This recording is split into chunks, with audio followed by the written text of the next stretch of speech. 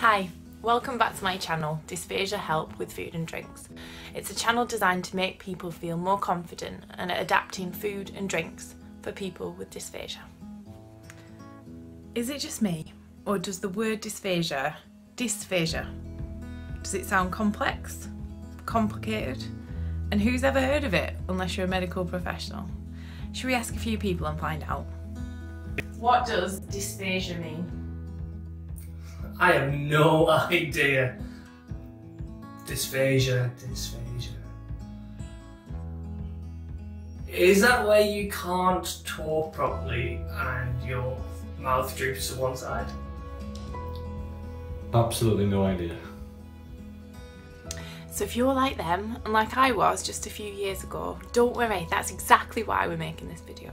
I'm going to talk through what the word dysphagia means and what the normal process of eating, drinking and swallowing is. That way we can know what dysphagia is, how it goes wrong. I'm going to do it at a basic level. I'm going to simplify a lot of the medical wording and the medical terms so that it's understandable for the most amount of people.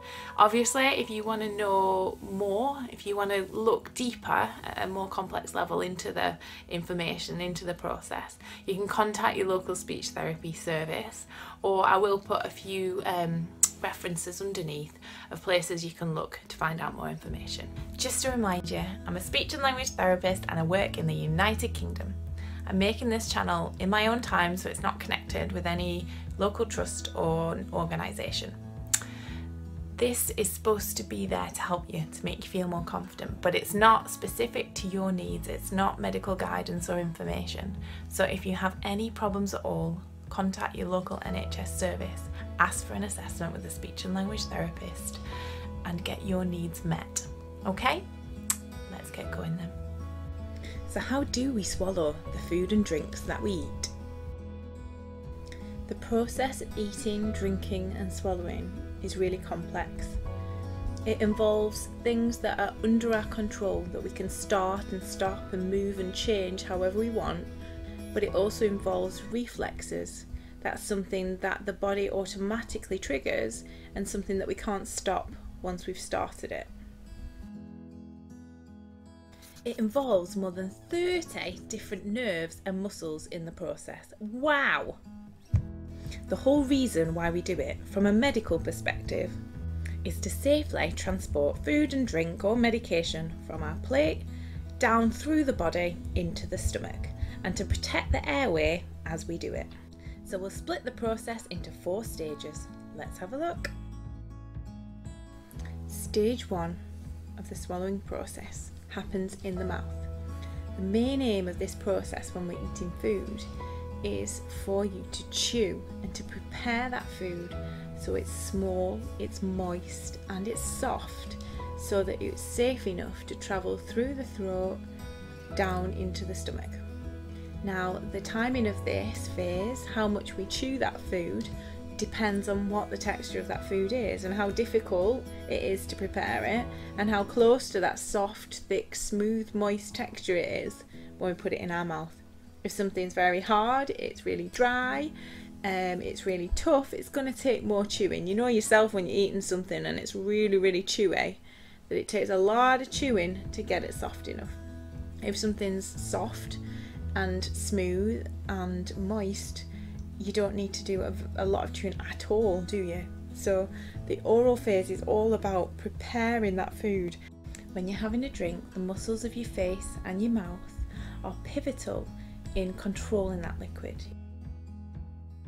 keeping it in a place where you want it till you're ready to move it backwards to swallow.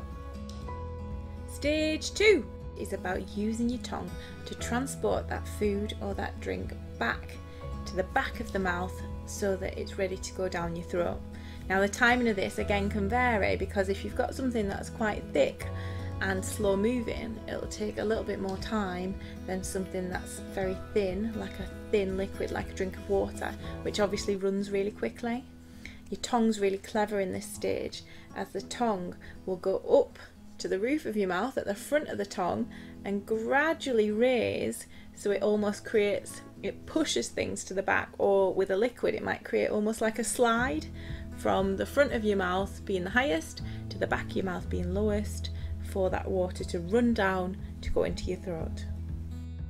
These two stages are under our control, so they're not the reflex part. They're the bit that we can change, we can slow down, we can speed up, dependent on what we're eating or what we're drinking. Stage 3, are you still with me? This is all about food travelling through the throat down into the tube which connects with the stomach. This part is a reflex, so once it's triggered we can't stop it. So this stage has two parts. One's about getting that food or drink or medication through the throat down into the tube that goes to your stomach. The second bit's about protecting your airway, stopping anything going down the wrong way. You know how you felt it yourself when it goes down the wrong way? It's not very nice and it's not good for the body. So it's all about protecting the airway and travelling the food down the right tube. So to start with, the small flap at the top of your mouth at the back lifts up to reach the back of your throat and stop any food or drink going up into your nose. That's pretty clever, isn't it? The back of your tongue thrusts towards the back of your throat to create momentum and to push that food. And we're off. The muscles in your throat contract to push and squeeze and create that momentum so that that food will travel down the throat towards the stomach. Gravity helps here as well because it helps everything to move downwards.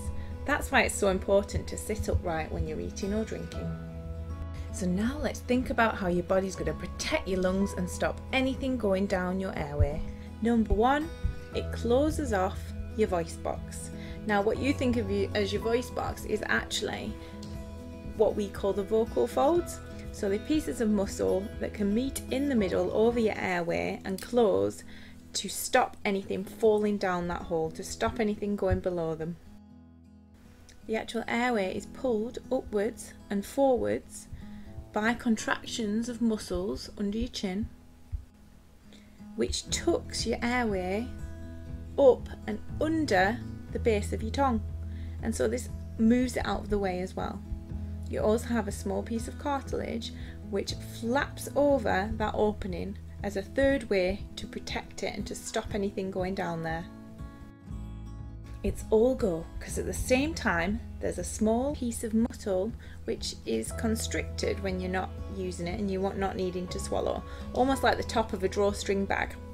When your airway at the front moves up and forward, it opens this, so it's like opening a drawstring bag, so it's really big space and it's nice and open for that food to then drop into at perfect timing.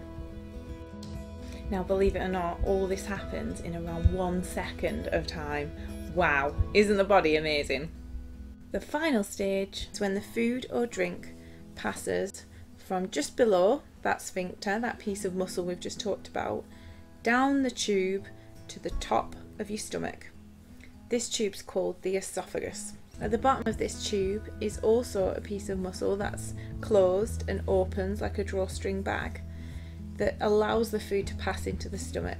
Now again, that's closed normally when you're not swallowing, and it's when there's problems in this that people get heartburn and people get reflux, because what reflux and heartburn and pain there is a sign of is that that sphincter at the bottom of that tube is not working right, and it's letting the acid from your stomach come back up the tube and burn the inside of that tube.